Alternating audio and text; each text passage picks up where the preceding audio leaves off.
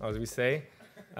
Is everybody in the room? I don't know. We can wait a minute or two and use that minute to ask a bit what's the background around in the room.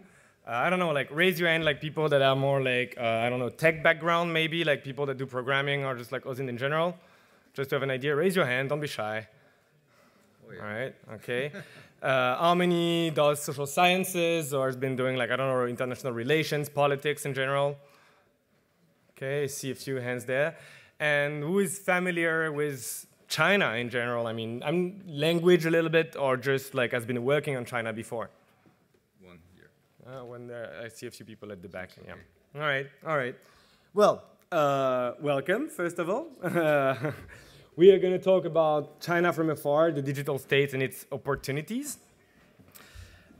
Basically, the objectives of this presentation are threefold.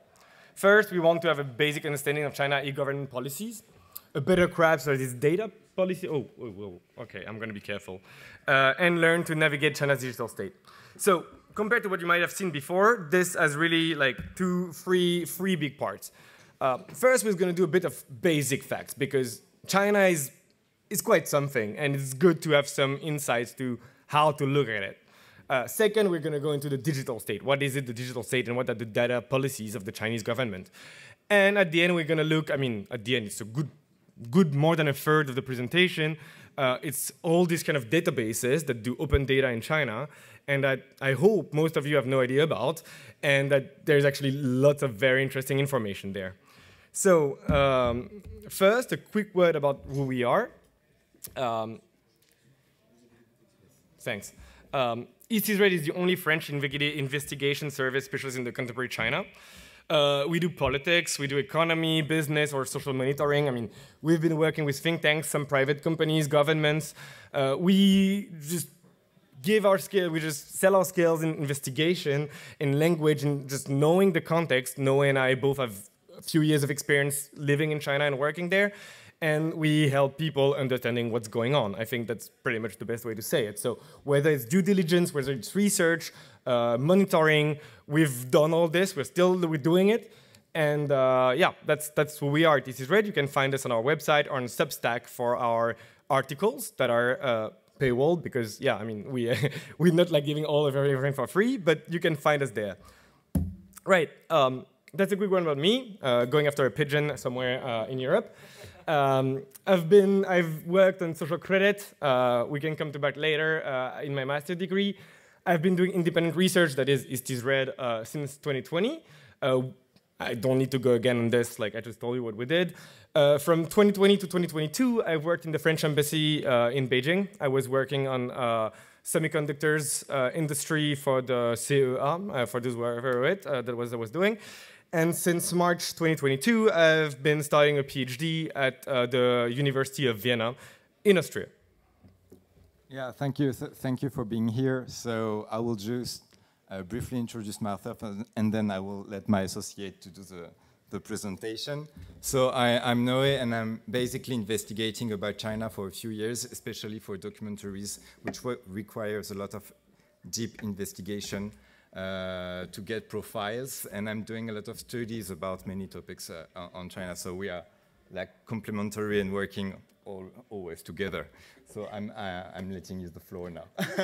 No worries. So before we actually go into the topic, what I'd like to insist on is that we would like, if someone has a question, at any point, raise your hand, go to the microphone in the middle, and ask your question. Don't hesitate to interrupt. There are no bad questions, there are only bad teachers, right? So like really don't hesitate. Raise your hand. If I see you, I'll tell you, go to the middle, ask your question, and it can be about any slide. You just go ahead, like I really want this to be interactive, like that you ask me Q&As like anytime. So please do so. Right, so I like always to start with this kind of slide because it's always, you have a China discourse that exists around, right? Like either China is like so strong in everything, they are the best planner that there is, they have the best tech on the market, they are going so fast, they are so smart, but at the same time you will also find all the discourse saying that, oh my god, like hey, China economy is actually doing bad, or hey, actually people don't like the Communist Party or something. So this is the Schrödinger China memes that is like weak enough to collapse at any moment, but at the same time strong enough to take over the world as they want. And I'd like, with this presentation, that we go a bit deeper and we understand maybe what's behind this discourse that you might have seen necessarily online. Right. I hope that this slide is not gonna, that most people know like what's on this slide. This is really the basics of the basics. So if you don't know yet, like China has been ruled by the Chinese Communist Party since 1949. Xi Jinping, the current general secretary of the party, has been in power since 2012. Now the next two things are a bit more tricky. In political science, we said that China is an authoritarian state. I don't think I need to define that, like it's a dictatorship. But yet, there's a slight paradox here. It's actually a very decentralized state. And it has a very complex bureaucracy. And now you might ask what I'm meaning about this. I'm meaning this.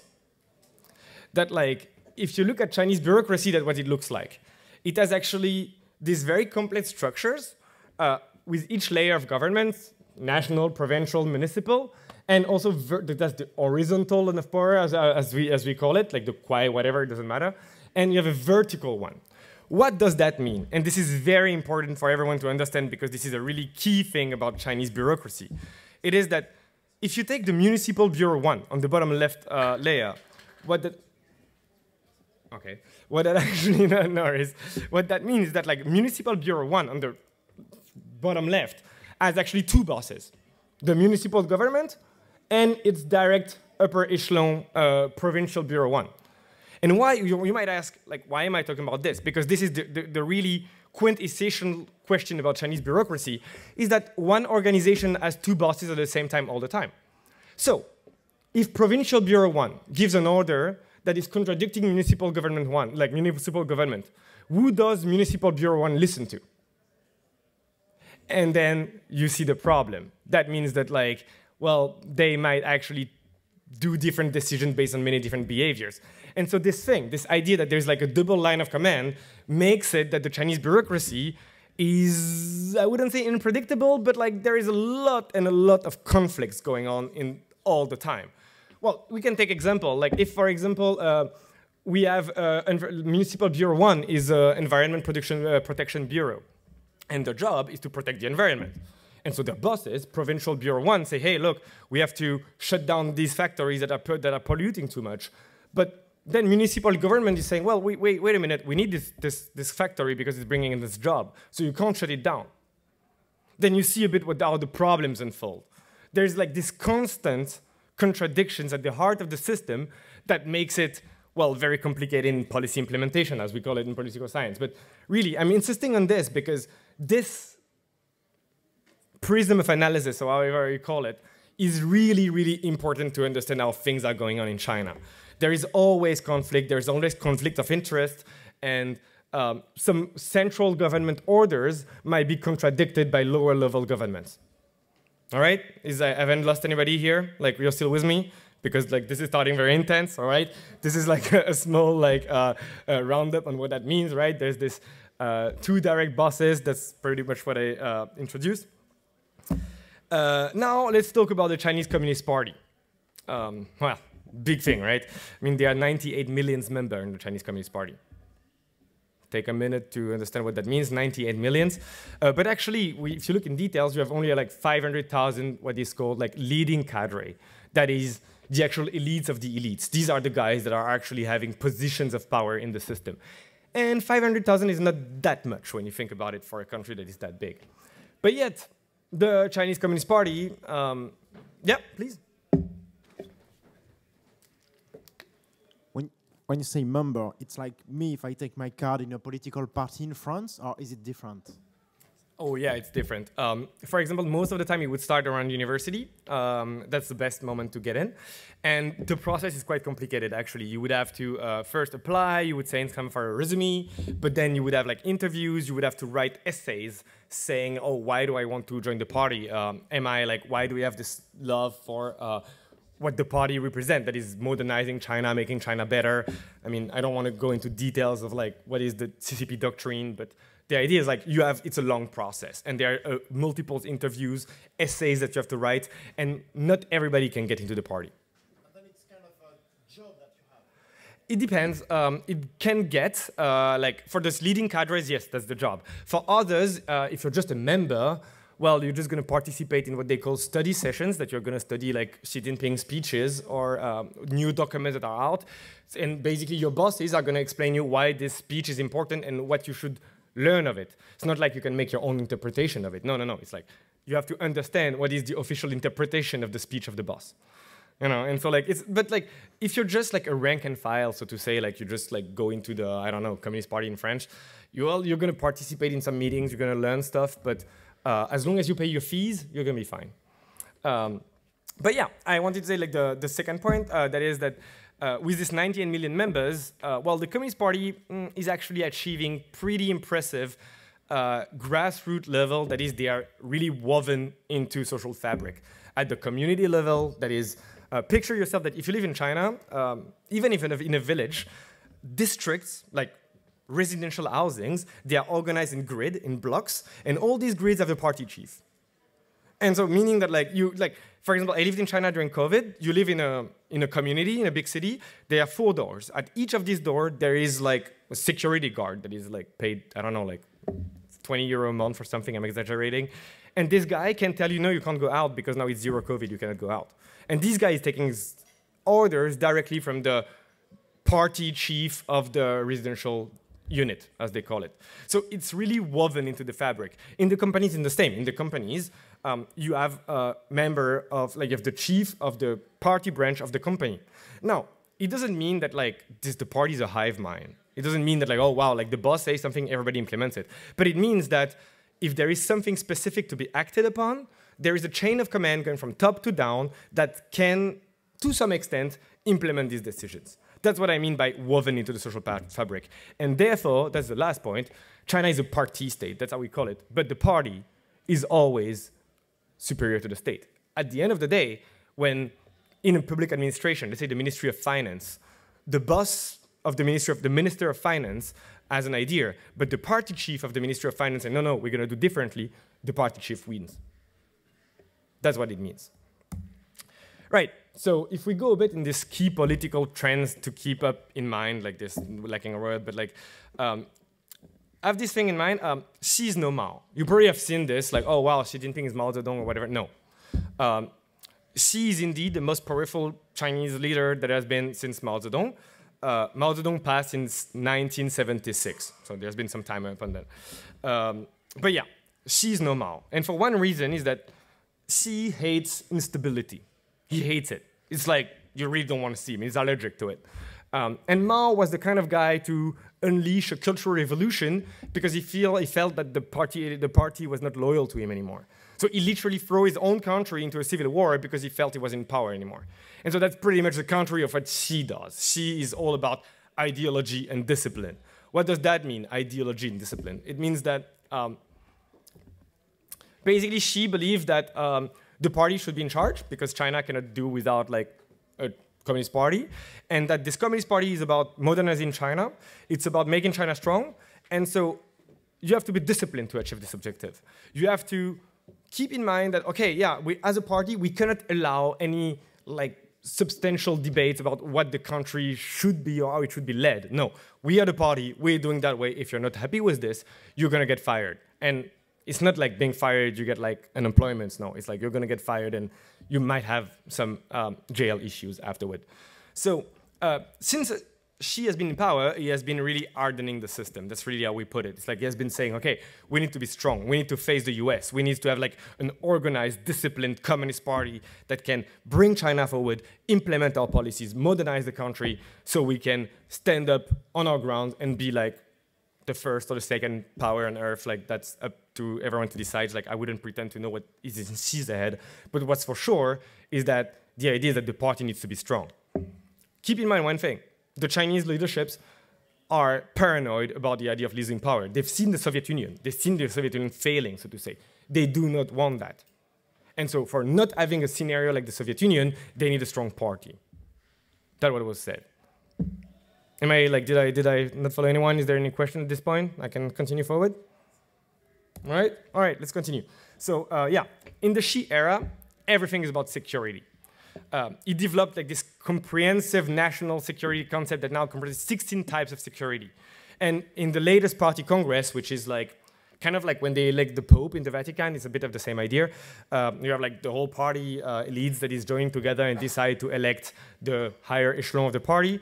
And they have this work report, and that is written by she basically. And she said we now need to balance development with security, which means that stability comes first, security comes first, and well, economic development, meh, we first want to be stable. And to give you an idea, the Merix, the German, did this very fun infographics showing you all these types of security that you can have. So, well, political security means that like the party stays in power, but then like territorial, I don't need to explain, military, blah, blah, blah, it's fine. But then you have, hey, oh, cybersecurity, that she had it there. It's like, hey, we need to have like a very secure cyberspace. He also introduced, I think they call it biological, but now there's like agricultural security, which means like, hey, we should be self-reliant in food.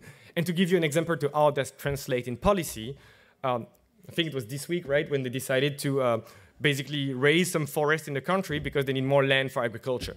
So yeah, let's destroy our forest, but let's plant more corn or whatever crops that they need. But that is that in Xi's China, security is really, really paramount. Like we have to be secure. We have to be secure like in front of the risk, like facing the US, facing the West, and so on. And yeah, I think that's like, I'm going at the end of my basic facts section. So like, I would like to just sum up. I think what I should remember from this is like party state is a very complex bureaucracy that has many conflicts into it. Like there's like lots of different strengths that is conflicting each other all the time. But the Communist Party is here, it's hemmed in the state. It's the party that ultimately decides. And with Xi in power, well, the party is making itself stronger.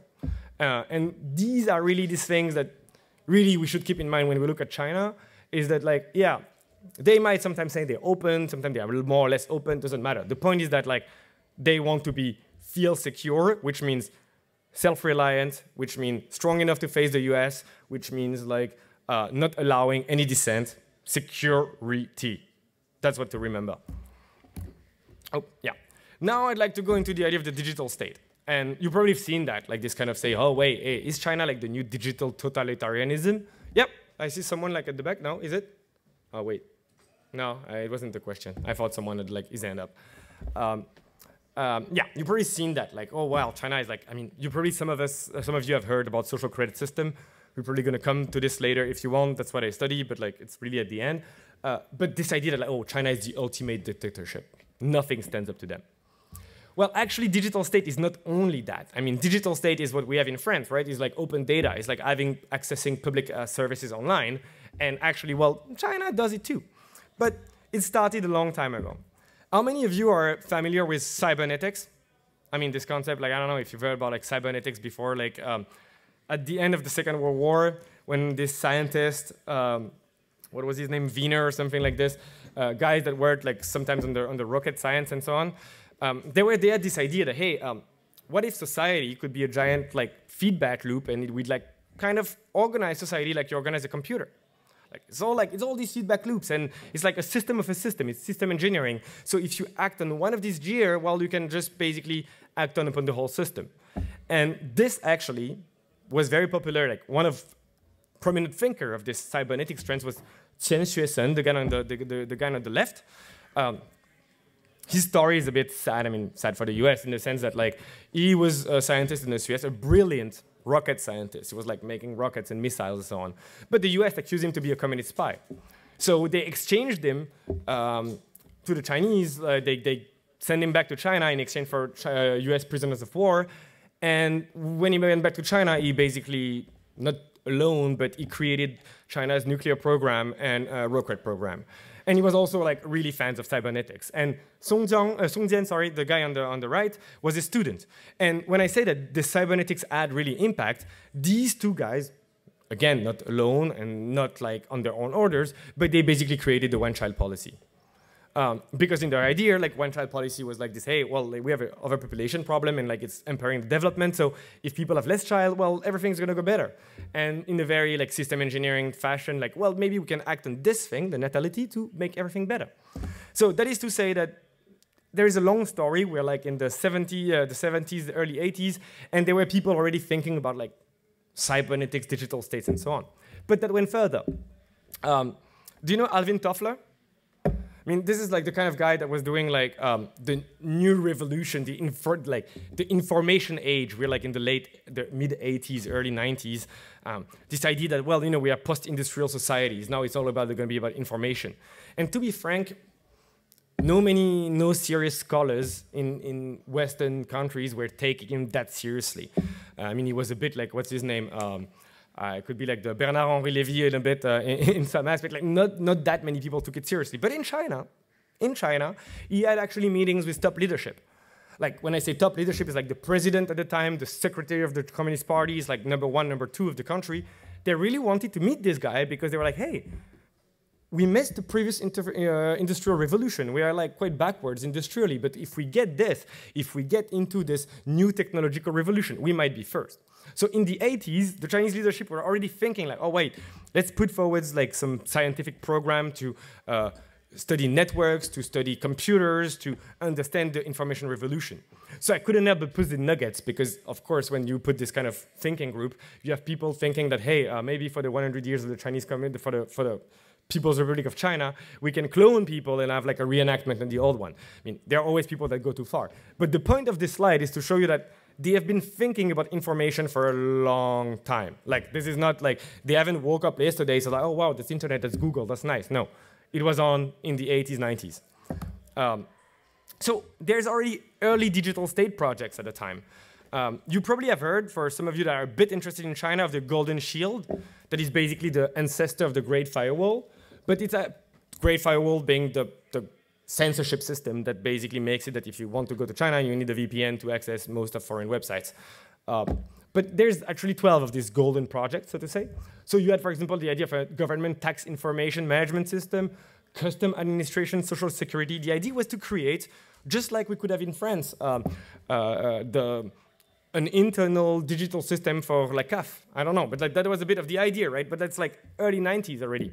And it kind of worked. I mean, who can say that the Great Firewall doesn't work in China? But it had a problem, is that it increases silo. Like, remember the slide about the bureaucratic layer? It increased the vertical part. It made that like one bureaucracy. For example, if we continue on the Golden Shield is the Ministry of Public Securities, like le Ministère de l'Intérieur, Ministry of Interior. Well, these guys got really powerful, and they didn't want to share the data with anyone. And so this is a bit of what is a recurring issue, is that like when you're very vertical, then you have no incentive to work with others.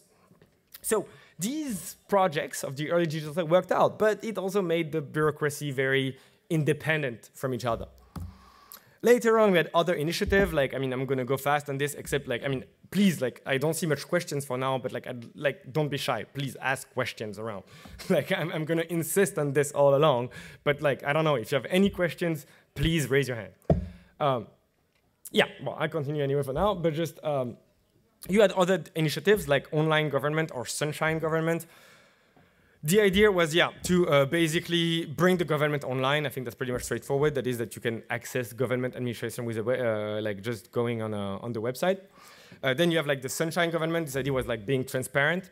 I know this sounds like a bit weird to China, but we're going to go back to this. But like, yes, they are like, hey, maybe government should be a little bit transparent so that, you know, we can access government data online. And keep that in mind. It's going to be important. But yeah. That's some literature, but I think that like if some people record the slide, they can look at them later, but there's some interesting articles to look at. Now we are like in the early 2010s, right? Because like I was like, before it was like the 2000s, now we are like in 2013. And what happened in 2013 in China is that there's a company that you might have heard of, like Alibaba, like Tencent, that started to get very, very big. And the government looked at it. The guy on the right here is like the previous prime minister, is like Li Keqiang, and on the left, for those who know, it's like Ma Yun, the head of Jack Ma, the head of Alibaba.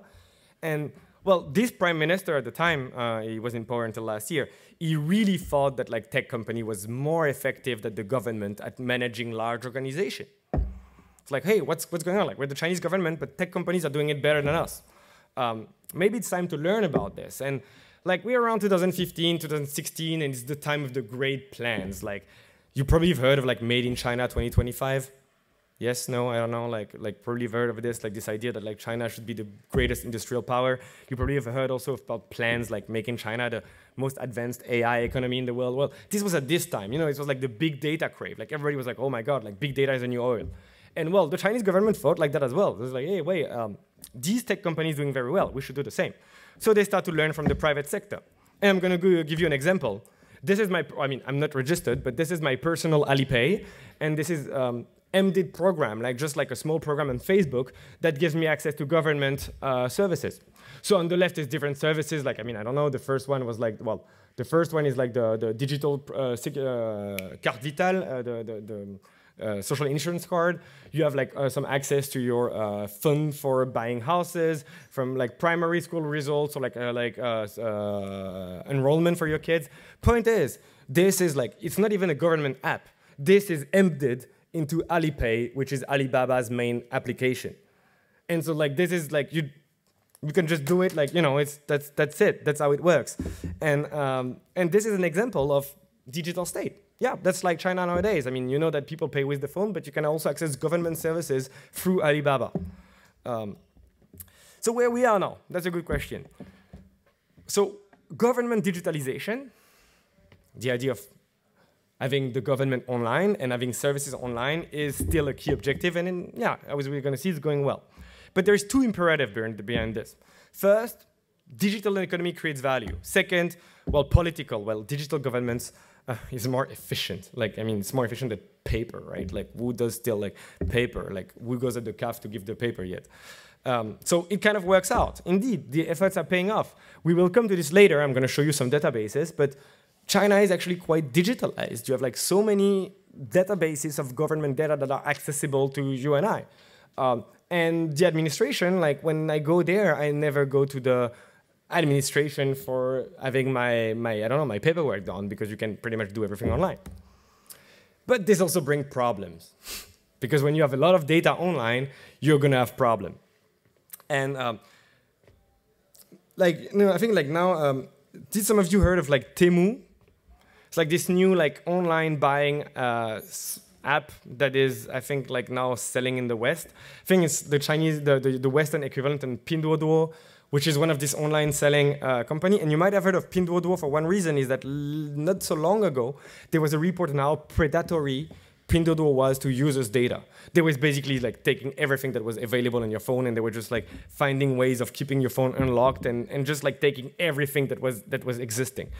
These predatory habits from companies, they're just common. They're just like, this is the rule. And there's this black market for personal data that just like, yeah, people just buy data online because, well, that's how it is. And for a few $100, I mean, euros, you can get thousands, if not dozens of thousands of complete personal records from people, because they're just like, there's a black market for that. And then you have the extreme cases that I guess most of you have heard, that like last year, a police database was left open for a year on the internet with more than 1 billion personal information on it. And I mean, that's kind of bad, right? It's the police. But just, yeah, like that's what's the problem of the digital state. So which brings me to the next part, how does the state deal with it? And now in this part, before we start, we can make a small break, you can ask some questions, but like I'm gonna then introduce who are the big players, the administration, and what is the policy. But before that, is there any question? I see someone, yeah, no, but like I want questions, I want questions. En français, si ça ne te dérange pas. Pas de problème. Tu es passé assez vite sur le fait que c'est pyramidal. Ouais. Et juste pour dans des documentaires, peut-être que ton collègue a participé, mais ils insistaient sur la place de l'oligarchie et des familles, des premiers éléments du Parti communiste, des familles des fondateurs. Et je me demandais s'il n'y avait pas un petit peu de quoi balancer la rivalité entre le privé et le public que tu as un petit peu... Oh, okay. Wait, so the question was, well, we know that China has a lot of rich people, and does that like the rich people power actually balance, well, the state and the party's power? And actually, it's a good question, because for a long time, you know, well, we have been in this idea that, hey, if China gets rich, well, they're going to get more liberal, they're going to get democratic, like, right? Isn't that like how the world works? No, I mean, it wasn't, obviously.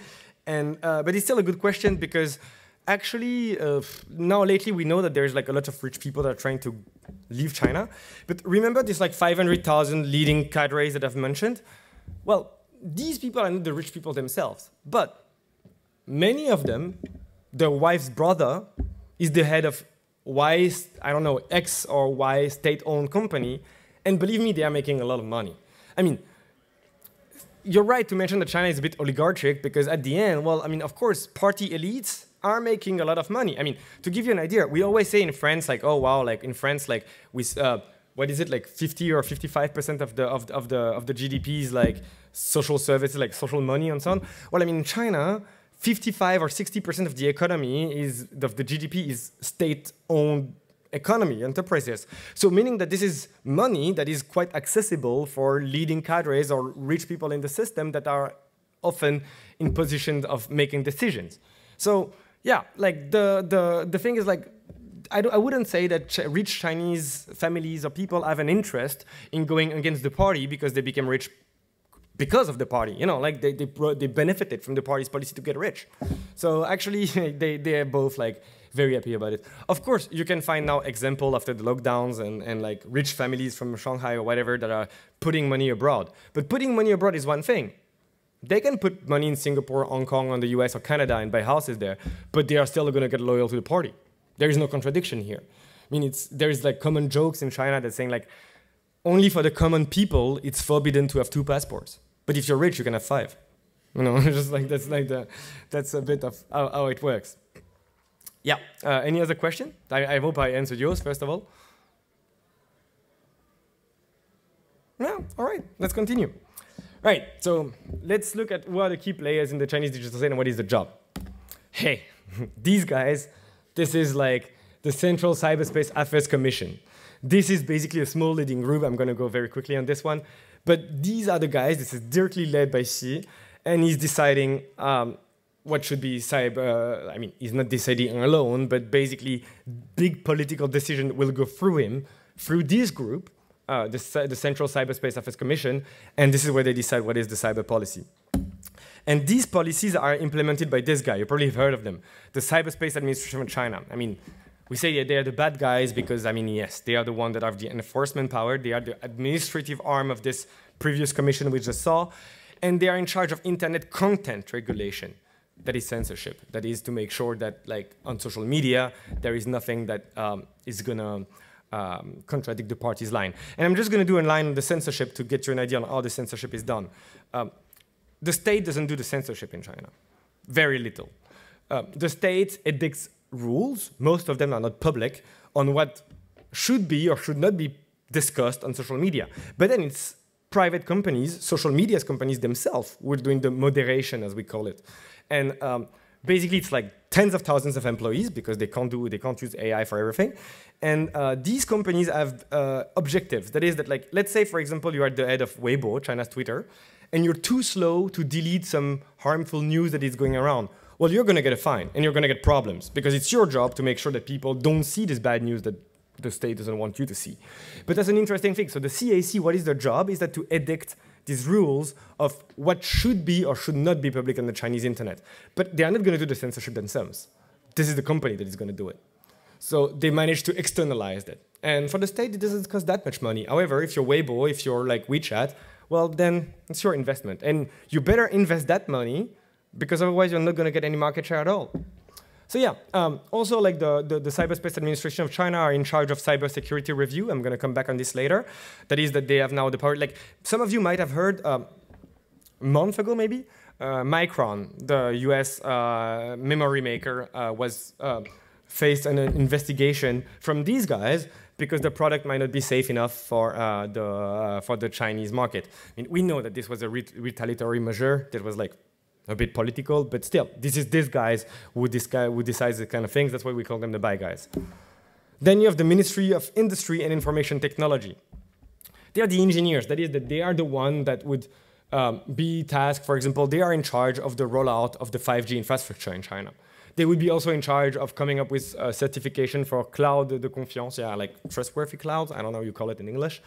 But this is called Xinchuang. There's these two characters, and now the Xinchuang is mandatory on a range of, state, party administration, but also transportation, finance, I think like health, all these industries, they have to have equipments that have this certification. And, well, I mean, you might guess it, foreign company doesn't really have this kind of certification. So it's mostly gave for the Chinese companies, obviously. That's the point of having them. And then you have these new guys. I mean, the newcomers, I couldn't help them otherwise. They just came up like in March when there was like this political event.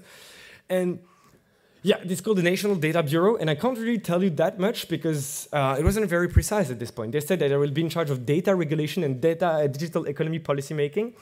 I think that what you can remember of them is that they will be, that the Chinese state is trying to give less job to these because they have really been taking most of the job lately, and to let them do the enforcement and allow this guy to do like the policy making. What I mean policy making is like, oh, let's have this plan to have like, I don't know, like we're gonna be the next like data superpower. Like basically they are doing the drafting and they won't so much do the cybersecurity part.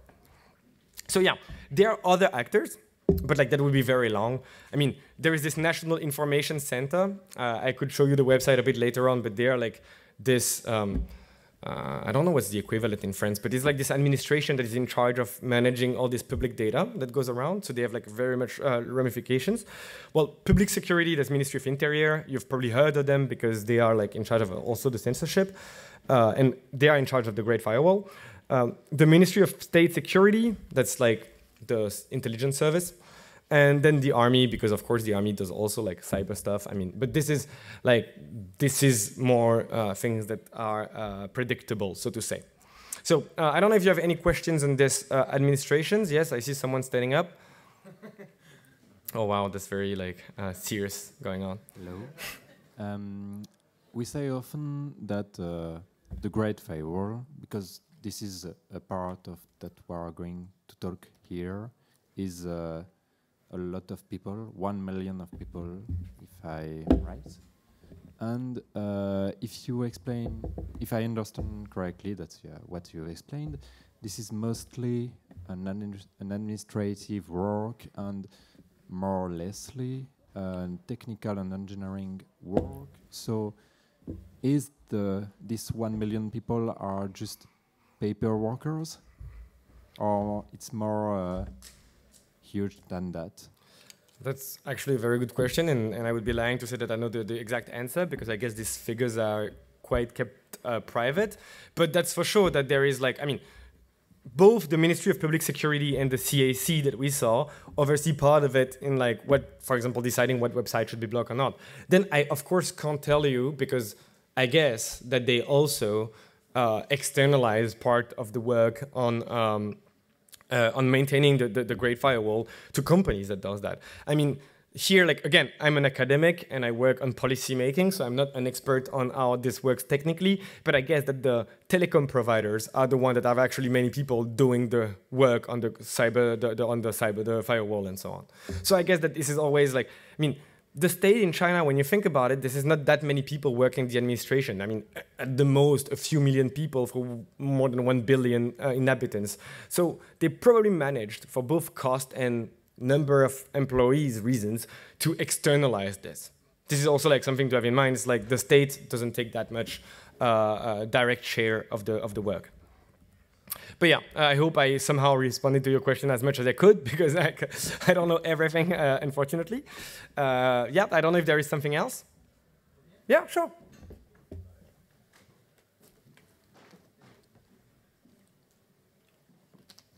So you said that Xi is very focused on security. Yeah. Is he also focused on preserving his security, not as in physical, but his position as leader of the party? Yeah. Yeah, that's for sure. I mean, Noe, you talked about it. We worked on it. Like there is the 20th Party Congress. Again, they elect the Pope, and she broke quite of this. I mean, the Communist Party is not like an absolute monarchy, right? There are some rules. There are some like institutionalized rules, as we call them, and she broke quite a few. And there is a cost to breaking this rule, right? You need to be powerful enough to say to the other people standing in the room that, like, look, I'm going to do what I want. And yes, I know I break the rules, but, you know, F you, like, that's what I mean. And so, yeah, she, for sure, has been I mean, you've heard also of the anti-corruption campaign that both cleared a lot of very corrupt people in the system, but very conveniently helped replace these people with guys that were maybe most loyal to him, right? So he has been, for the last 10 years, Xi has been very, very good at securing his power. And I'm not I can go into other details about like ideology or other stuff, but keep in mind that yes, he's definitely like really, really, really careful about his own security, like his position in power. There's the army on the back of the slide. When Xi came to power, the first thing he did was like purge the army. And he kicked out a bunch of high-ranking generals that have been institutionalized for a long time. And we've all seen what happened with Wagner in Russia. I'm pretty sure that Xi was like, I made a good decision 10 years ago. She was like, I kicked this guy out, and I didn't know if they were like safe or not, but I just kicked them out. And yeah, I'm certain that like he's now like comfortably going to bed and say, this guy are not there anymore. Yeah, I don't know if that replied more or less of the question. Yeah, sure. Yeah, I just want to add something on this, because this is a topic I do really like. Like, it seems from the outside that Xi is almighty, for sure, and probably is very good at wielding the party in order to put his friends in power. But it's important to remember that he is not almighty, and we found this truth with the pandemic, actually. It was a very good occasion for him to replace people he really doesn't like in power, in charge, with high ranks on provinces in China. And some of these guys he really hated, he wasn't able to replace them, because these guys, they really handled the pandemic well. So they benefited from the people support and for the local administration support, and he wasn't able to act on this. So it's very important, I think, to remember that this guy, the support to him in the party is like a lake. It's very wide because there is no better candidate, but there is no depth. Like, it's not profound. Well, this is my view on this. Yeah, and really, like, that was really good to say this as well, because I think I agree, and it's not an absolute monarchy. Like, he's the strongest leader since Mao. There's no question there, and he's not going to fall tomorrow. But he's not an absolute leader. You know, this is not like 17th century Europe or something like this. There is other constituencies to deal with. Other questions? Yeah, please come forward. It has been an hour already. Oh, yeah, CFC, yeah. Come. Hi, I have a quick question about the cybersecurity spatial thing that make the censor. The cyberspace administration. Does they have interaction with the Ministry of State? State security? Yeah, state security and the Ministry of Interior. And those, if they make censure of big leading crowd of the party, how does it works? So I don't have the exact view on how the personnel is, but you have to keep in mind that these guys are basically directly under the party, which means that like both the Ministry of State Security and the Ministry of Public Security, they are state organs. And remember what I said at the beginning, is that like at the end, the Communist Party decides. And so the cybersecurity administration, the cyberspace administration of China, in the hierarchy, and to say they're higher, because they are directly under the party's leadership. That is not to mean that these two guys are not powerful, like the public and the state security, but there is some coordination. And I don't have the exact names in mind, but I wouldn't be surprised that basically there is some overlapping to some extent, because you cannot have too much overlapping, otherwise people get too powerful, between people that are in charge of cybersecurity in the cyberspace administration of China, the party organs, and the state organs. So I think that in these regards, they are mostly aligned to each other. But again, not too much, because as Noe said, imagine you have the same guy that is at the head of the cyberspace administration of China and the Ministry of Public Security. Well, this guy starts to get really powerful, because like he's at the head of the very powerful organization. So if you're Xi, you don't want to have one guy leading all of this administration together. That's a bit too much, right? Like you don't want to have, like the Soviet Union, for example, you didn't want to have one guy heading the Secret Service and heading at the same time, I don't know, the Prime Minister's office, because that's like really a lot and you get very, very powerful in this case. So yeah, to answer your questions, there are some overlapping, but at the end of the day, these guys, well, they directly are under the party's leadership, so they are like slightly higher in the administration. Yeah. Right, like it has been already an hour, so I'm gonna go forward. I'm gonna go a bit faster than this. Not that it's not interesting, but like it's very important. But I'm gonna go. I want to show you some of the database we have because I know that's why you're here as well. So like I'm gonna speed up a bit. So yeah, you know there have been a free like data protection laws, cybersecurity, data security law, personal information law. I showed this to show you to remind you two things. First, that like again, contrary to popular thinking, Chinese states cares about personal information, private and privacy. Like, I mean, nobody likes to be like the product of big internet corporations. I mean, this protects people against the companies, not against the state, obviously. But you know, like it's good at least that the state has the monopoly of information. So what does this law require? Like data localization, here no surprise. Cybersecurity review, so if you're like a foreign company, and maybe some of you are foreign companies in China, and you have like, I don't know, more than I think 1 million users, I think there are different thresholds. Well, you are supposed to give some of your codes for your apps, of your whatever things you're using. You have to give this to the government in theory. You have to limit data transfer. That is a really big thing, because imagine Tesla, that has plenty of cars in China. Now, like maybe they might not be able to transfer the data they get from their self-driving algorithm in China outside, because that would like breach the law on data localization. So that actually has a really problem. Like it's the same for foreign, like there are some companies doing pharmaceuticals in China. They try to basically like, I don't know, like R&D some medication, but maybe they are not able to take the results of this R&D out of the country because there is like, that would infringe the law. And same with algorithm access that we hear more and more nowadays, because I mean, yeah, well, you've all heard about ChatGPT, thanks. But like, yeah, like the Chinese states don't really like that, and they better know what's in this ChatGPT thing. And there's also a reason why there is no ChatGPT in China yet, because now it's not that it can't do it, but most that like there is a bit of some regulatory strain on it. Right, so what does that mean? That means that like the state is careful about who accesses data, and access to data becomes complicated, and that's really a problem when you don't work in China. But still, there's considerable amount of stuff out there. Why? Because China still does open data. So I'm giving you two keywords that you can take in pictures because it's going to be helpful for you when you do research in China. Like Xinxi Gongkai on the left, and on the right, Shuju Gongkai, which literally means open information and open data.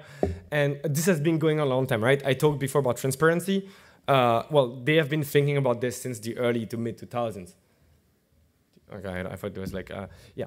And so there is open data in China, and that's a bit of the point of my presentation, is to say that like there is a lot of things going on.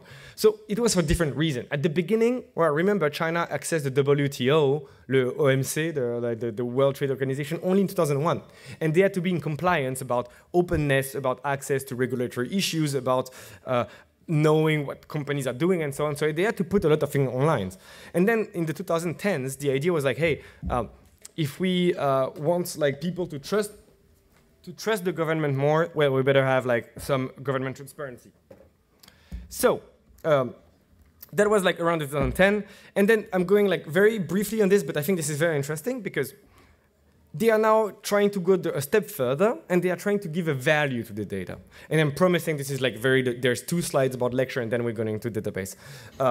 But they are trying to give value to data. And because they realize at first, like the digital economy is getting more important than the real economy, and that the government is hoarding huge quantities of data for a reason that we explained before. So they came up with this thing, data factor.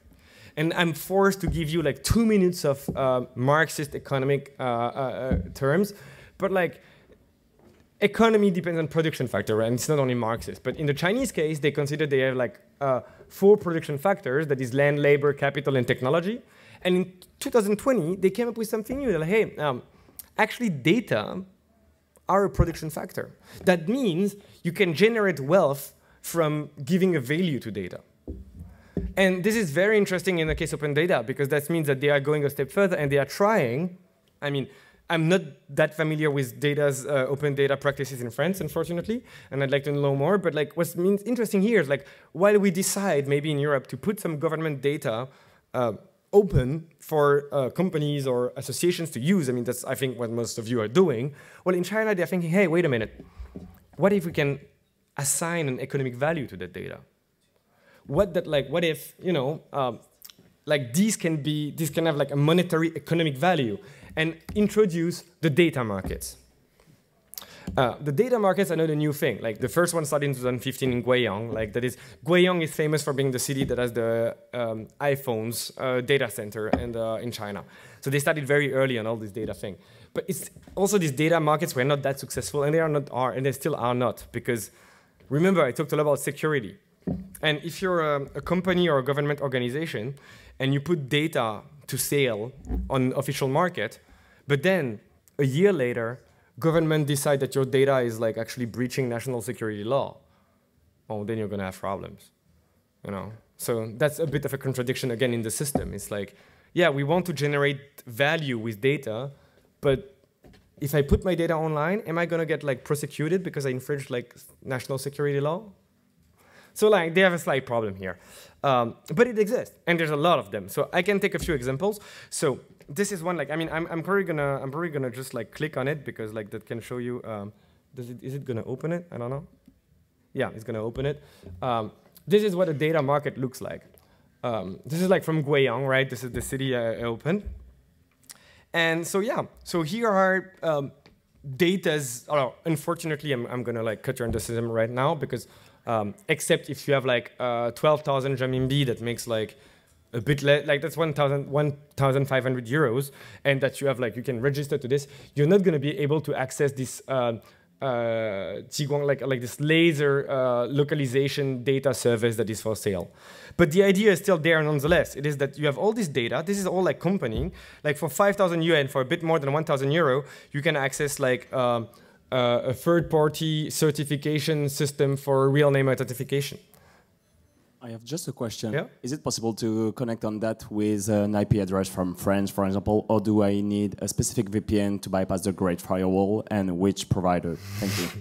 Yeah, I know. You've been asking this, and I have a slide on that later. But unfortunately, it's not going to answer your problem. So the thing is that for this stuff, for example, you have to buy it. And I mean, to be honest, like I'm going to do the test, and it's going to tell me like, hey, do you want to register? And oh, well, this is China, you know, like you have like, okay, 3 things. Personal user, like company or government user. And wait, let's see if I can register.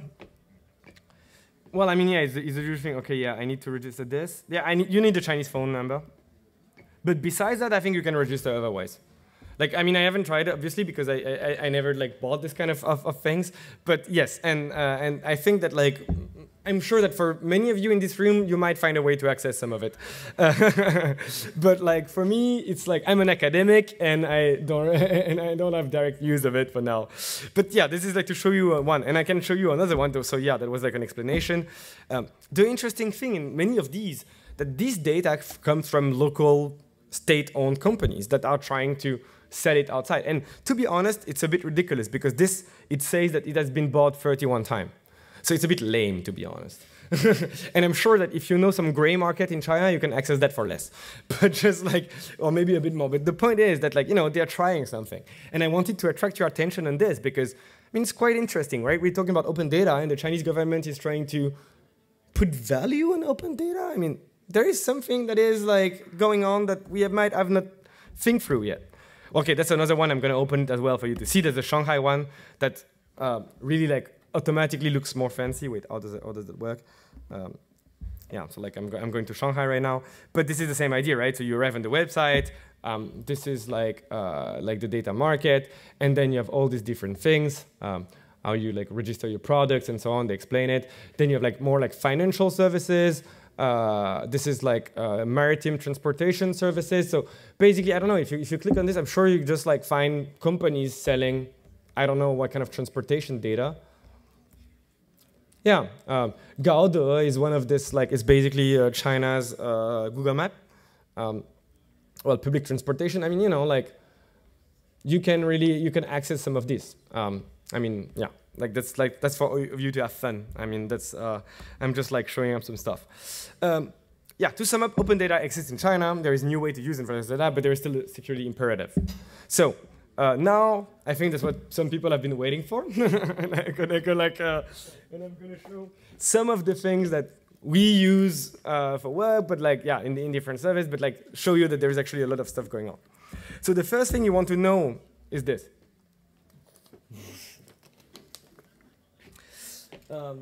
Yeah. So first of all, like all of these, you can access it. I mean, when I say access it, it's like you might not get the full data because, yeah, I mean, of course, like it's China nonetheless. But you can still go around and find nonetheless some information.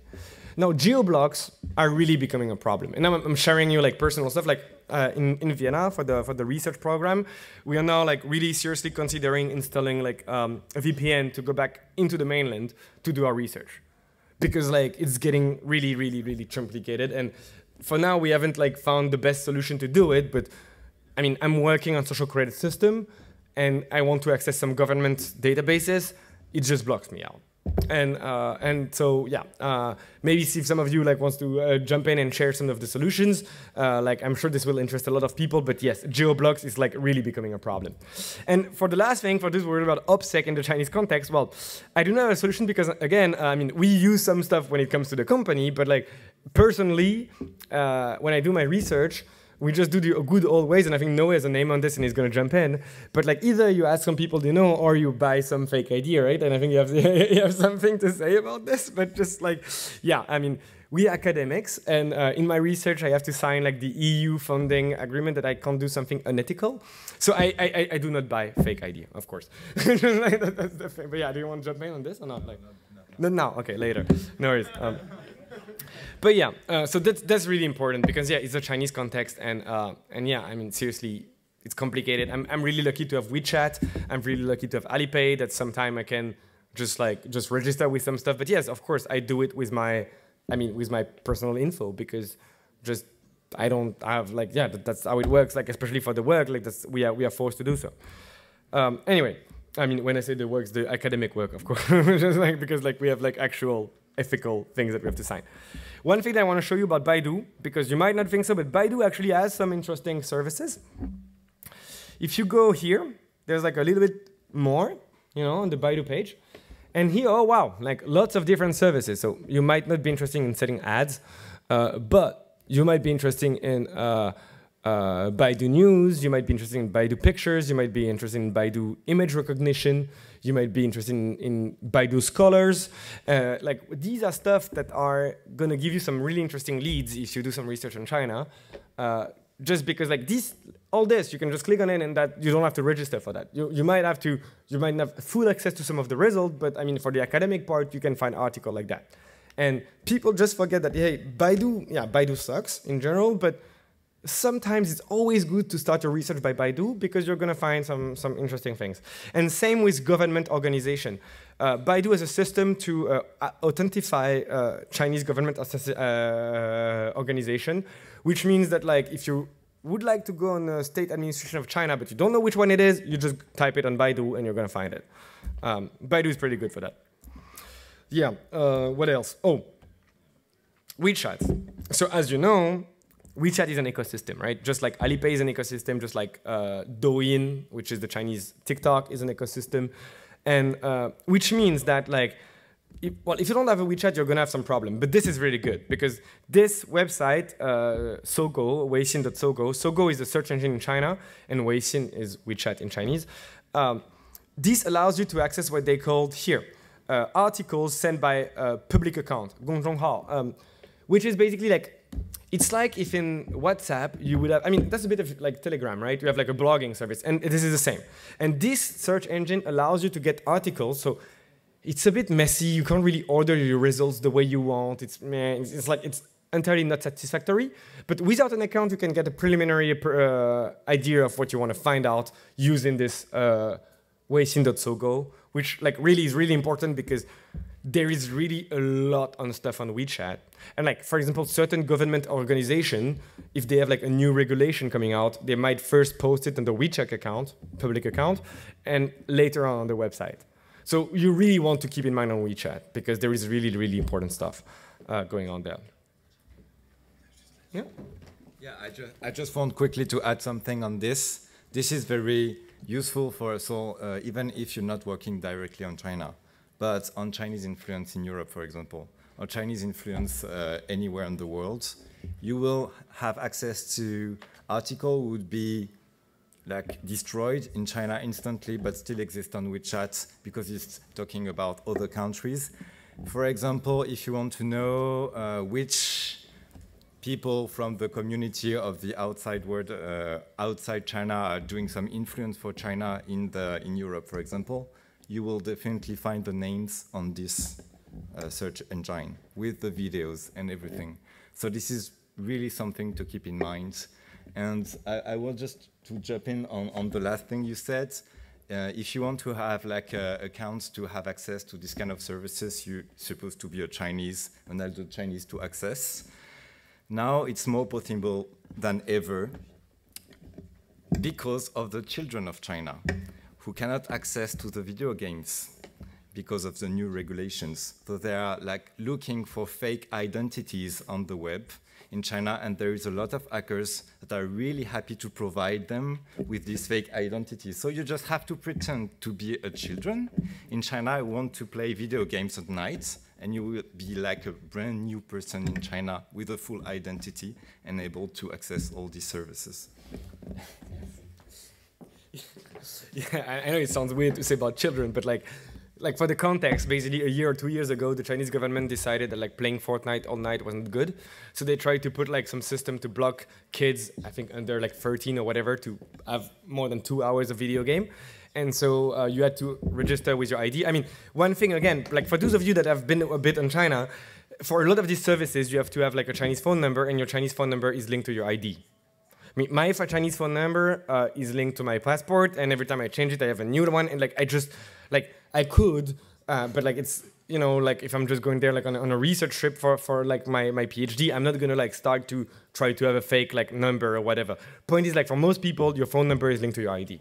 And that's how they try to make it for the children and so on, and that's hence what Noe just said right now.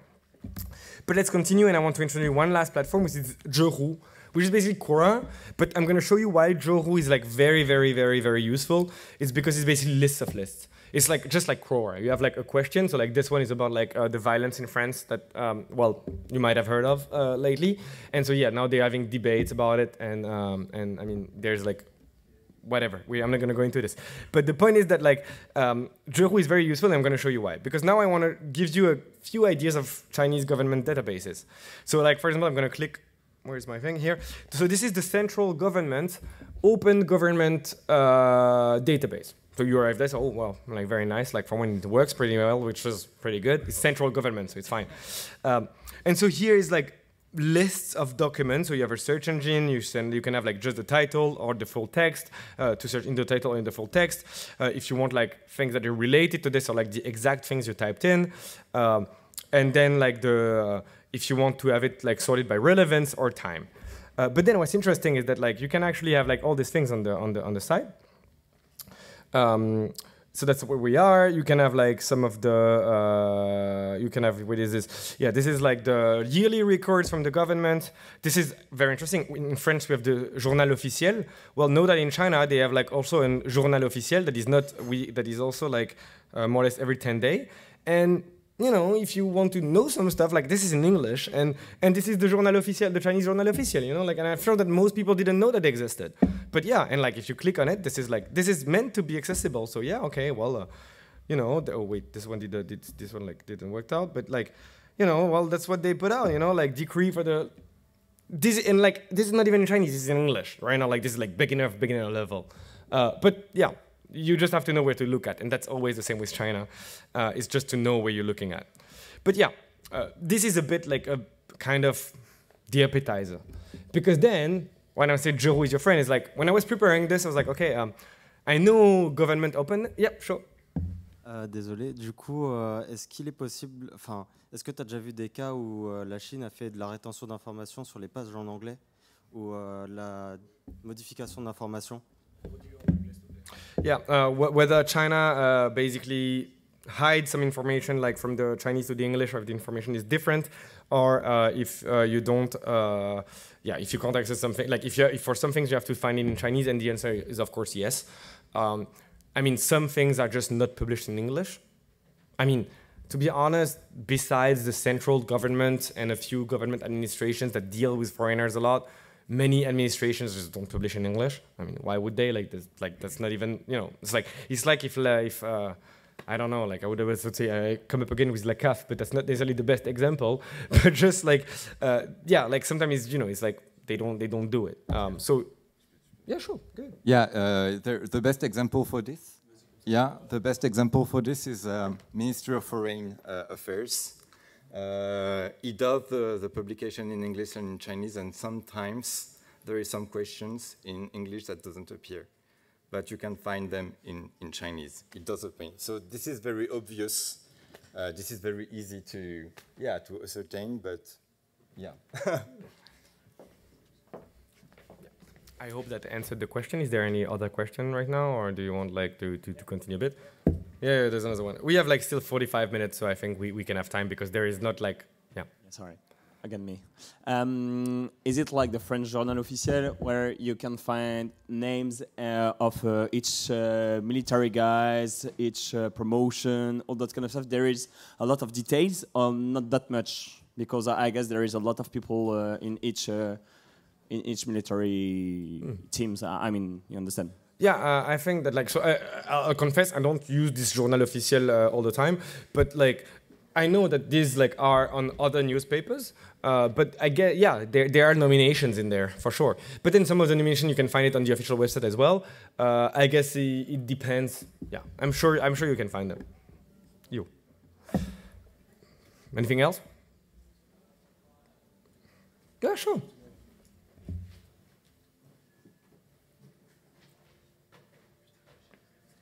You were talking earlier about the fact that you need an ID that's tied to a phone number in China. I was wondering if you could get prepaid SIM cards, things like that without necessarily it being tied to an ID, to do some research and register on some websites. Yeah, you can basically get anything. Yeah, and it's quite easy because it's accessible to anyone in China. Like, it's a very deep concern for many Chinese citizens to bypass and not appear with their own identity or SIM card. And SIM card, like, it's basically the basic way to identify himself. So yeah, it's easy to find actually with some keywords on even Google or Twitter. You can find people able to sell you anything you want. Identity, SIM card, prepaid SIM cards, and even some accounts with a lot of friends, and even like high-ranked friends if you want. So yeah, you can. Thanks. And do the Chinese SIM cards work from abroad as well, or? SIM cards? Yeah. From China? Not from, you can't get a Chinese phone number that receives text messages and stuff in France, for example?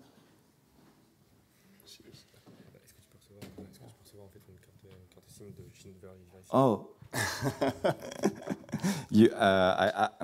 okay.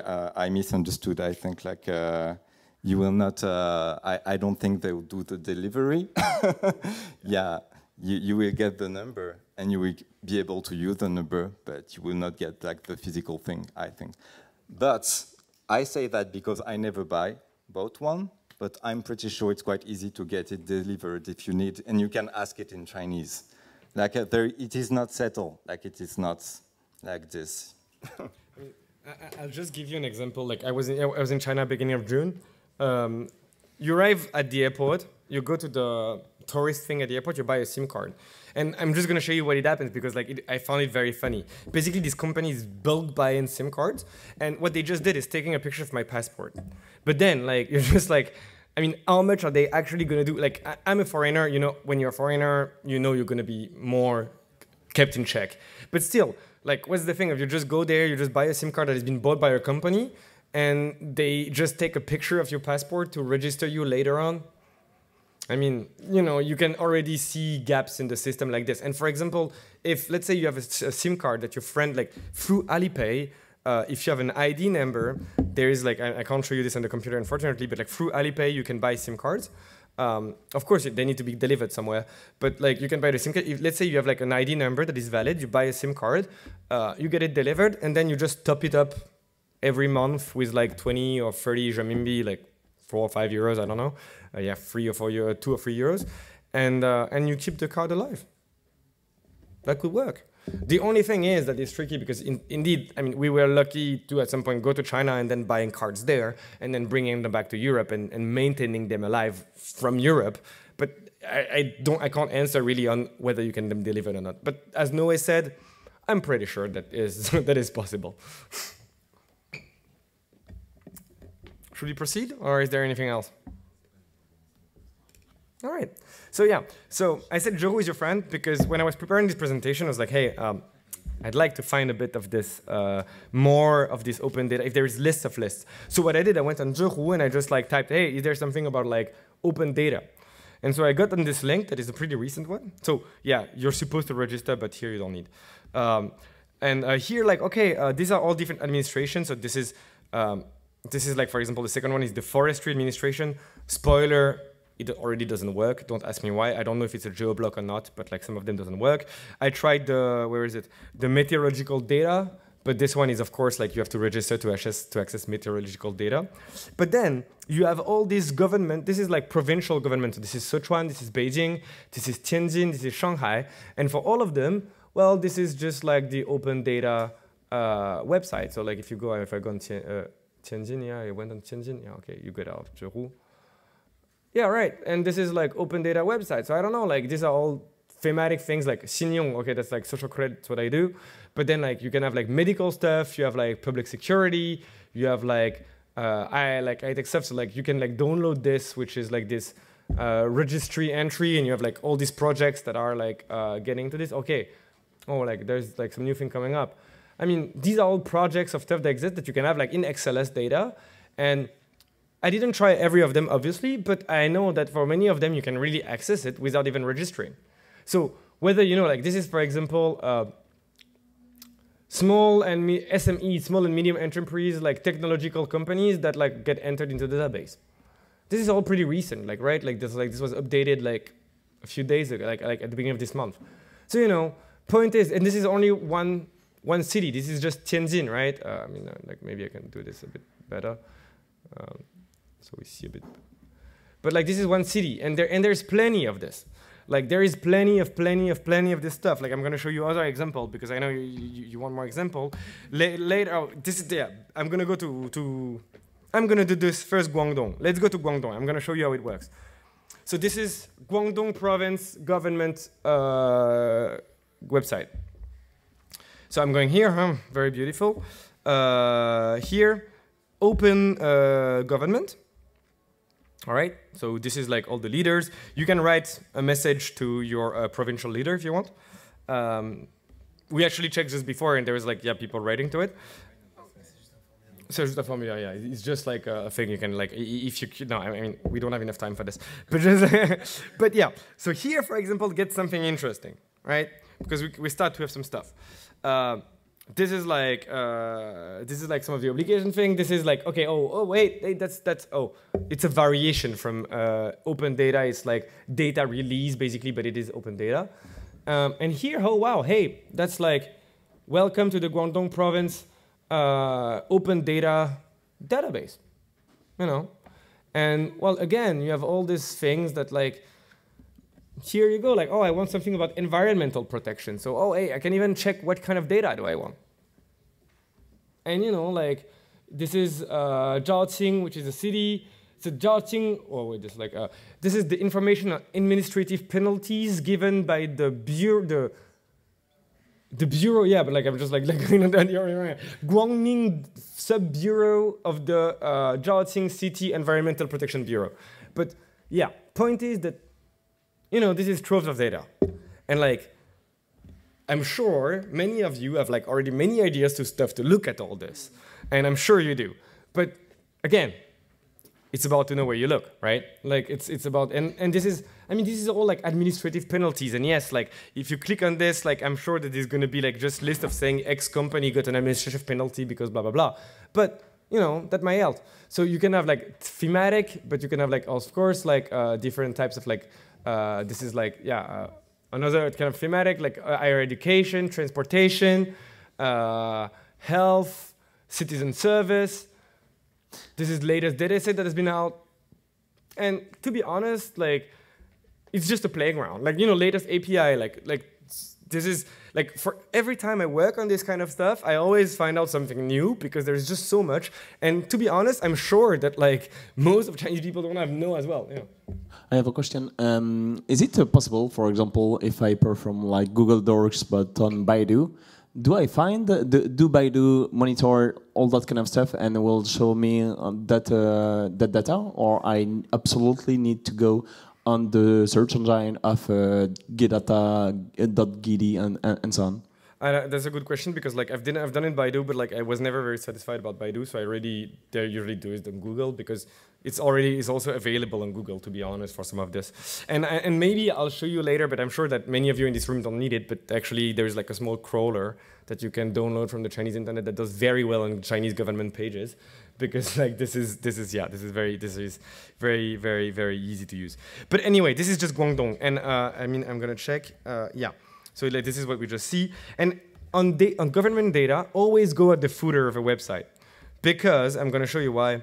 Here, for example, you have here, oh, like there's like other database. So this is Guangdong social credit. I have something on social credit at the end, but like I may not go through it because then is it that interesting. This is like Guangdong data stock exchange. And this is like construction industry, like data open, so like then you can have like data on like infrastructure projects going on.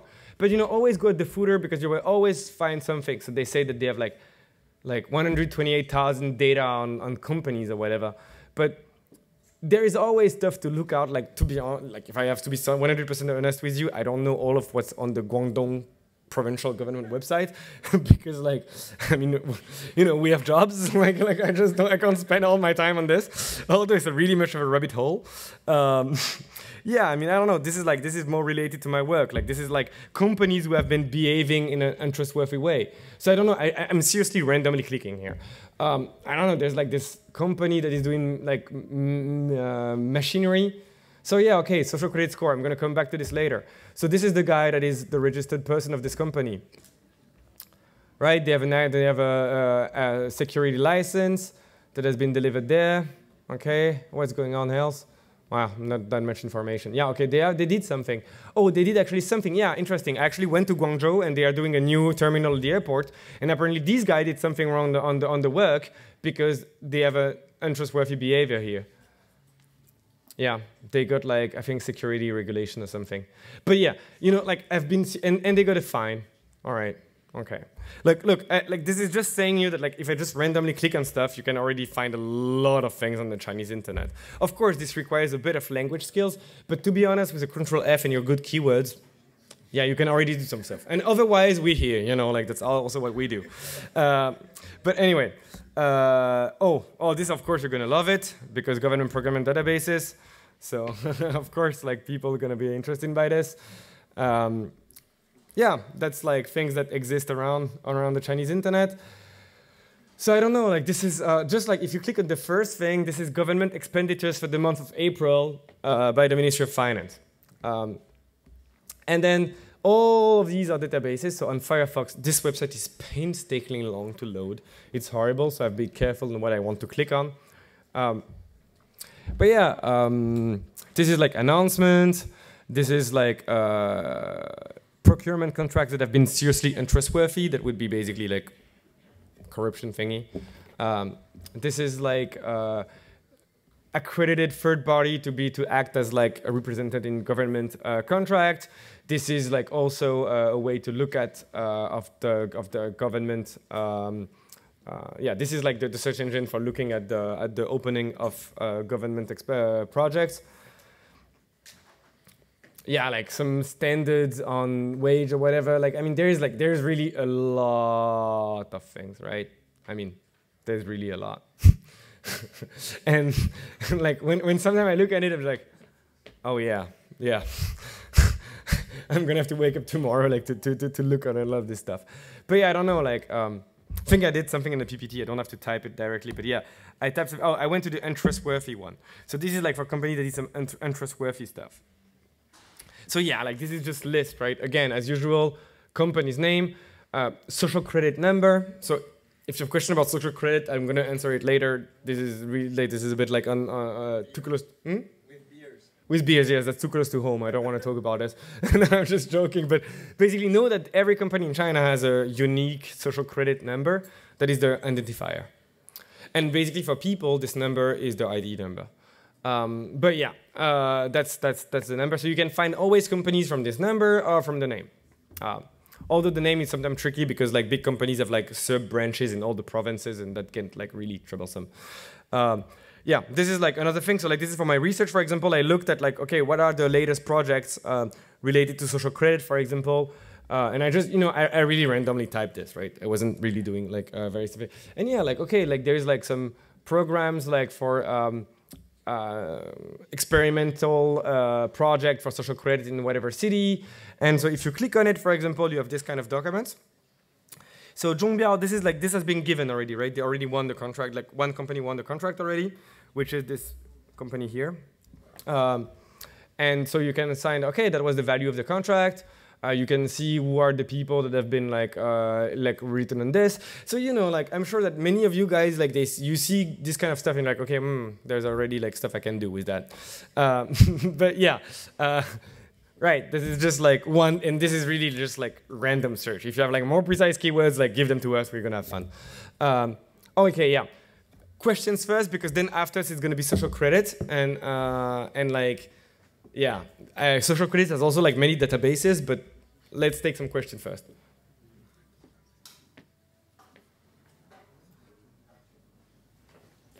Don't be shy. Oh, I think like, Kamarad is like, yeah. If I understand well, the Chinese internet is like the Russian one. I mean, the Russian one, you can find a lot of Telegram bots with some euros. You can have a lot of data with corruption and that kind of stuff. Is it the same for the Chinese, because you show only open data now?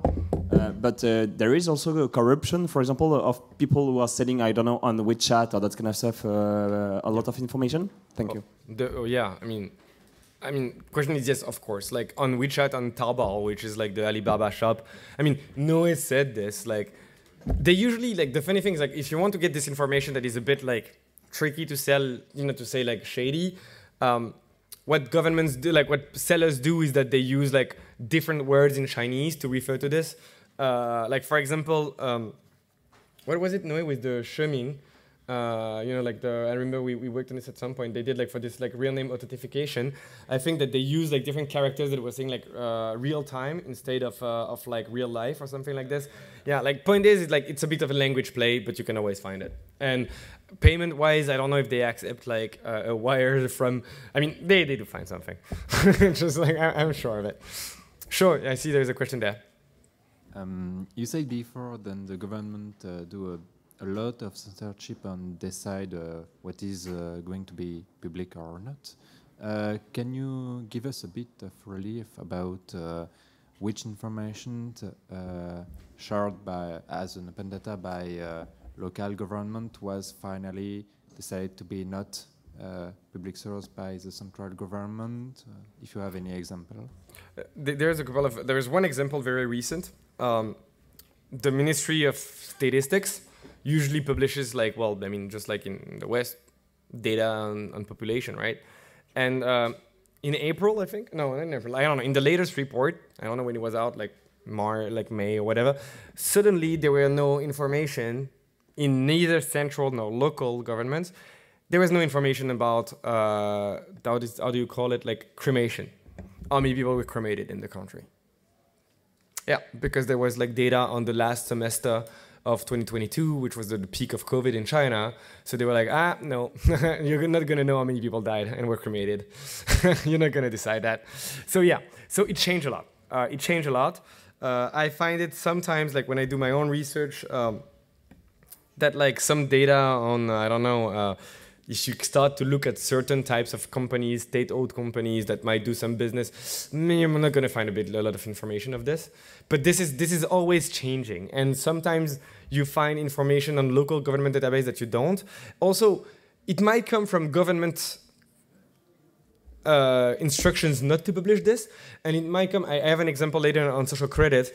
When I was like using the database for social organization, that is NGOs, I realized that, like, for example, on the national database, there was no information from association from Shanghai. It's like, wait, that's weird. And then later on, I went on the Shanghai database, and all the information was there. And it was just a typical example of like administration not sharing to each other. It meant that Shanghai didn't bother send the data to the central government. They're like, nah, we don't care. And just like that is, so all this, you know, of course, the list of what is publishable and not publishable is never open. That's the point. But sometimes you find out that some information disappear. And you're like, fuck, I should have like archived this. Just like that's, yeah, that's what we do, yeah. I hope that answered somehow part of your question. Anything else? Well, I don't know, like we have half an hour left. So next part is about social credit, but the thing is, like, this is a bit of what I do my research on, and I can skip a bit of the talk about it and go directly to some of the social credit database. But like, I'll just do very briefly social credit. If you see this, don't believe it. There's no score for Chinese people. Just stop, period. No, forget this. Like, nobody has a score that is like deciding his life. No, seriously, because this is like really, really troublesome to hear this. There is no score.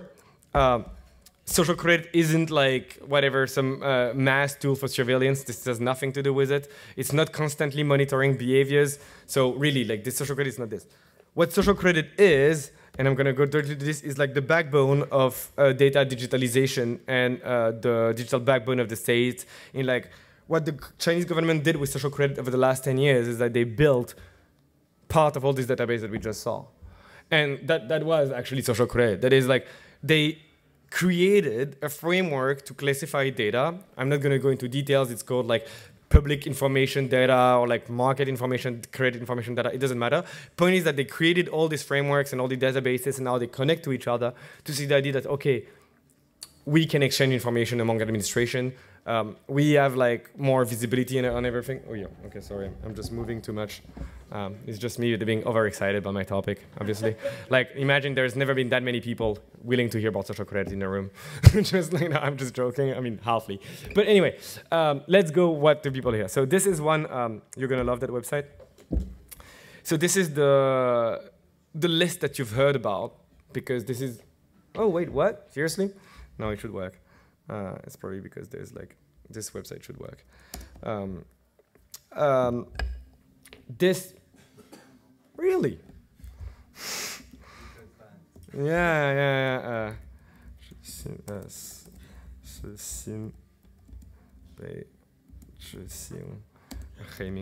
I want to find it, because this one is like all the individuals. Where are you? Why isn't that working? Anyway, I'm getting lazy. Point is, like, when you go on this website, so it's like, I could type this, like, the Supreme Court's, like, 实行被执行海名单, whatever. You arrive on this, in which you can type a name. So in my case, I just type like Zhou Chen, which is like a random name, really random. And I didn't put anything else, no ID number, that's the second line, no organization number, no province. You just enter the verification code, and then you get, boom, you get this. So all these guys are named Zhou Chen, and they have been entered on this blacklist. And so if you click on the details on the right, you can have this kind of stuff. So this guy, who is a man, and you have like most of his ID number. Like, seriously, that's the third line. It's like most of his ID number, right? Like, it's just like they just kept a few numbers out. Yeah, sure. Yeah, excuse me. I wasn't here from the beginning, but I once read a story about a woman who wanted to leave the country, and the authorization was denied because she didn't have a good score So you're telling me that the kind of story is bullshit? Yeah, I like if she was really forbidden from getting out of the country, I'm pretty sure there was another reason. And it might not be political. It might just be that like, I don't know, like she didn't have enough money on her, on like, you know, like Chinese authorities don't really want people to just go abroad like for no reason-ish. It's a political question, not just a question of score. No, the score question, no. Like I mean, this doesn't happen. Like really, this is like I so there is this thing. This is supposed to. I'm gonna show you like a counter example to why this list is supposed. If you get on this list, you're supposed to be banned from flying, and you're supposed to be banned from taking the TGV, the high-speed train, right?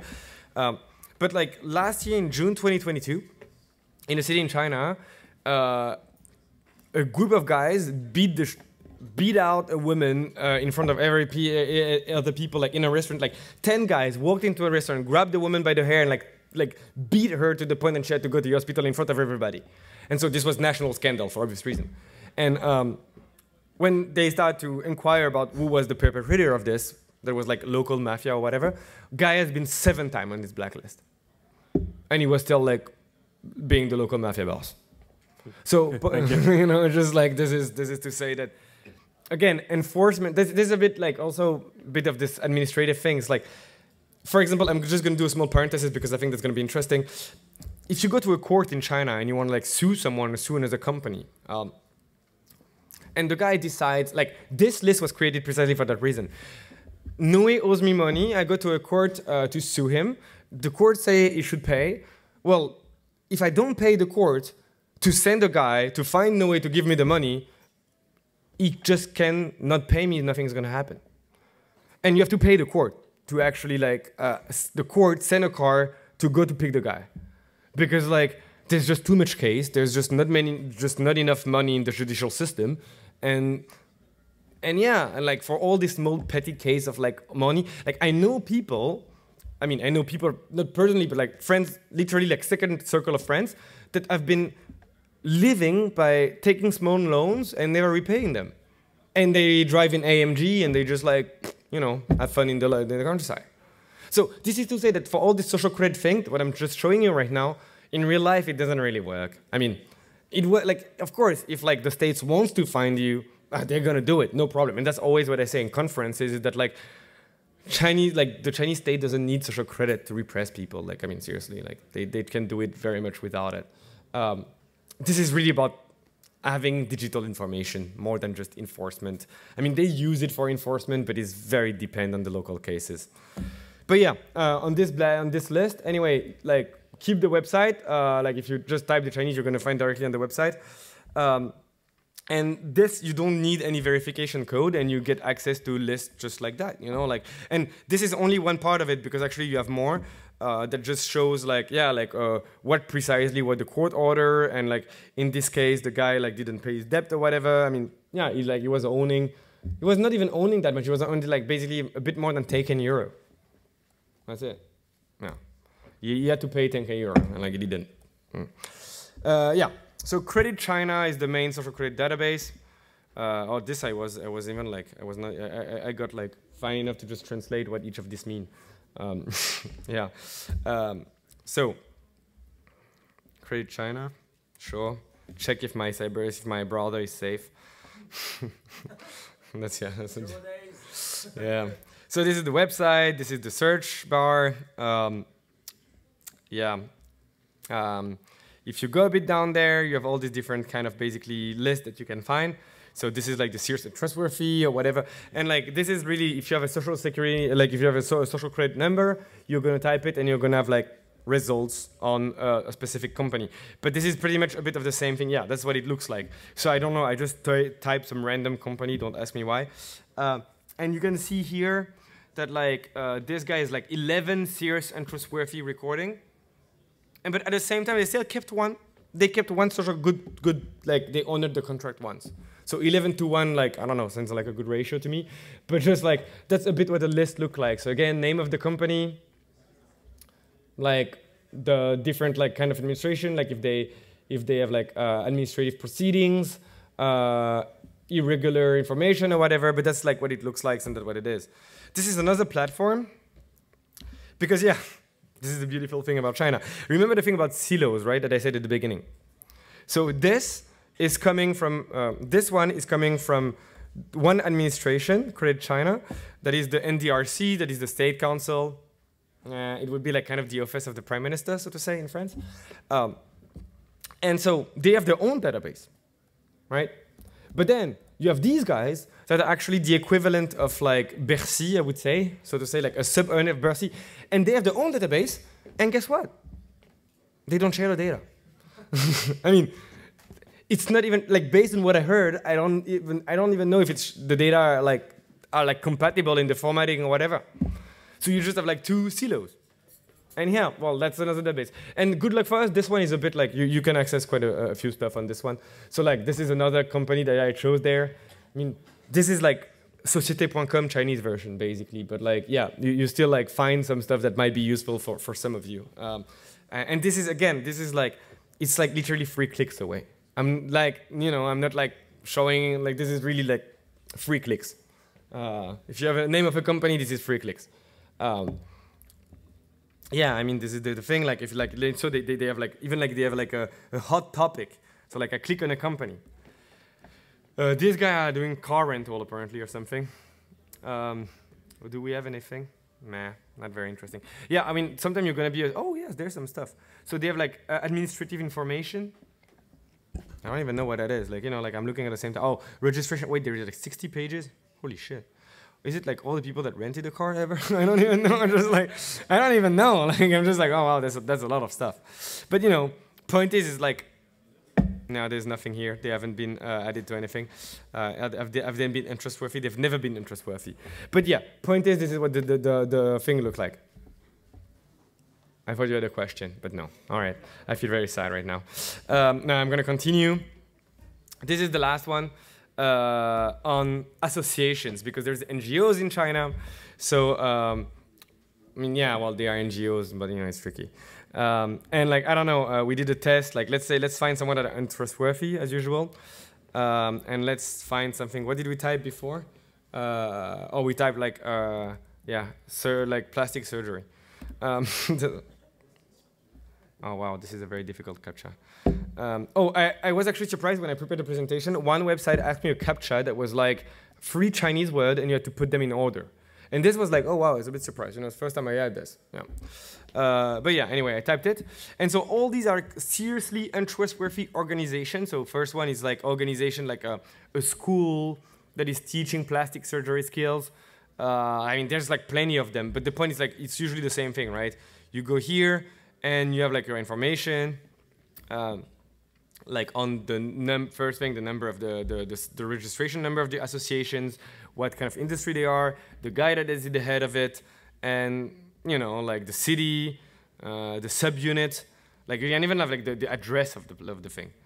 I mean, yeah, and so yeah, that is to say that there's like, this is also like very 3 clicks achievable thing. As long as you have a name or something, you can find out. Yeah, that was an example I took over. Yeah, that's like, well, that's something like, because, you know, there's like many companies, like ITCHA, there was like a subunit of Baidu that would allow you to check like corporate records from companies, and especially like the shareholders and so on. But like this gets a lot of geoblock. So like this is also one of your questions before. Yeah, they don't really like us to go dig into the shareholding structures of some companies. I mean, at least you have to be either to have a VPN or like to have an access to see this kind of stuff. They don't really like it.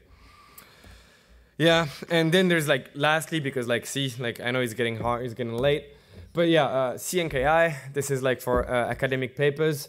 So you wouldn't be able to access the full paper because you need to have an access for that. But you can still like see names and stuff like this. So this is just like. What's the name in French? Like, no, the French one. I always forget. Wait, yeah. You know, I forgot. Whatever, doesn't matter. Like this is just academic paper database, right? So like you have an advanced search by topics, by title, sorry, by the abstract, by the keywords, by like authors to like all text and so on. That can be useful. This is really funny, but this is for like the big nerds of you. This is like the intra-party regulations. if like this is like how the party govern itself. So basically how it tells cadres to behave. And so there is a website for that also with database of intra-party regulations, you know, because yeah, like that's always nice. Free reports, because like there are many reports that are like done by corporate clients in China that like get online for free. And you know, like like I tried it like a couple of times. You have like a report on something you want, whatever industry, you might find it for free on this website. Might be useful. And lastly, and again, like I could have gone longer, but I didn't have like that much time to preparing this presentation. But it is standards, so standardization. So like I'm gonna go on the website for this one. Oui, bien sûr. C'est la dernière slide. Yeah, so this is just like all standards of, I don't know, just plenty of stuff. Like on the health administration, you can see what is the latest work report.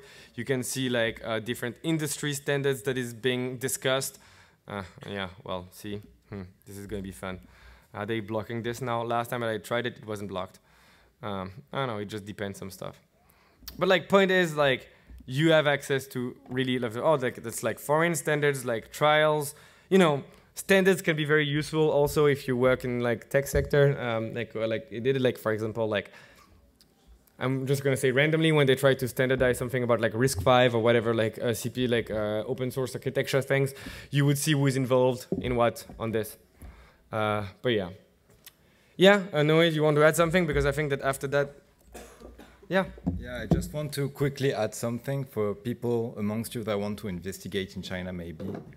There is like very good database my colleague just presented, but there is one big database which is Internet 1.0 actually still existing in China, because forums were a very popular way to communicate and to exchange information before. And as it was stated before, censorship is not that efficient in China. And now this is private companies that are censoring contents. So content that have been posted before, they are going under the censorship. So you have a huge base of information which is in ancient forums, which were extremely popular. And these forums, people that to post something, they had to identify themselves. So you can track them back now. And some of these people that were posting things on forums that are really specified, like in cybersecurity, for example, you can trace them back through their profile on these forums. This is how, for example, we found people which became people that now are making the whole cybersecurity system in China, because they were posting as like little hackers on the very 2000 years things on forums that have been forgotten now, but you can still find them. So this is something you really have to keep in mind, I think, like to be able to dig into the very depth of the Chinese internet. You will find like very precious information and contacts. You can like trace back this contact through to the WeChat of these people now, that you will never have access to them otherwise. Yeah, this is the last advice I would give. Thanks. Question? Oh. Thank you very much. Please applause them.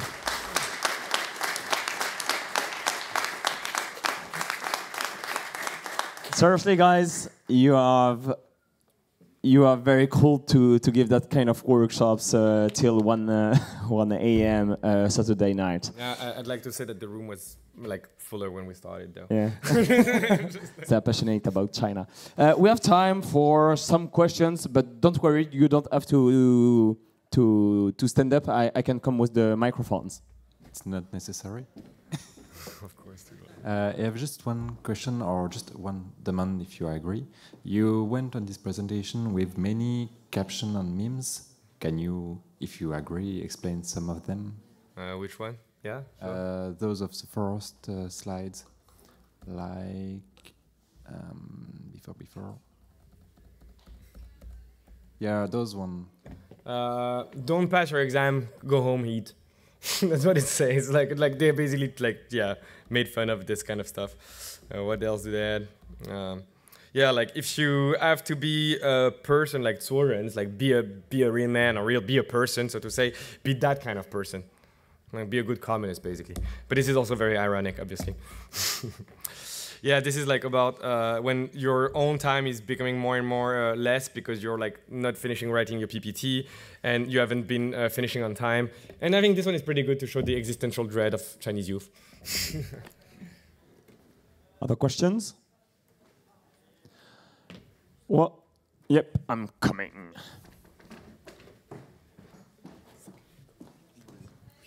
Bonsoir, merci pour la présentation. J'ai une question, est-ce que vous commencez à avoir de la limite au niveau de la publication des données suite à ce que la Russie a commencé à engager aussi quand elle a vu qu'on utilisait leur base de données pour faire des recherches contre eux? Pour la Chine, hein, du coup, est-ce que vous voyez le même phénomène? Yeah, whether we've seen basically China limiting access to some databases or to some public information following what has been going on in Russia when we've been uncovering some stuff. I mean, yes, and it has been international news when like 2 US companies got raided, I mean 3 I think, or 2 or 3 got raided in China because they were doing due diligence work with Chinese employees in China and the state just raided them. I mean, one of them was quite extreme. They were literally like paying and calling people in military companies to inform the foreigners and what was going on in the company. Like, I mean, this was like very borderline spying, but the other one was just intimidation. It was just like, hey, stop doing this kind of research. Je vais quand même ajouter un truc vite fait. En français, vite fait, pour que ce soit plus simple pour moi. On a parlé de NKI, par exemple, la plateforme d'échange académique. Cette année, l'État a décidé de vraiment briser les genoux de cette entreprise.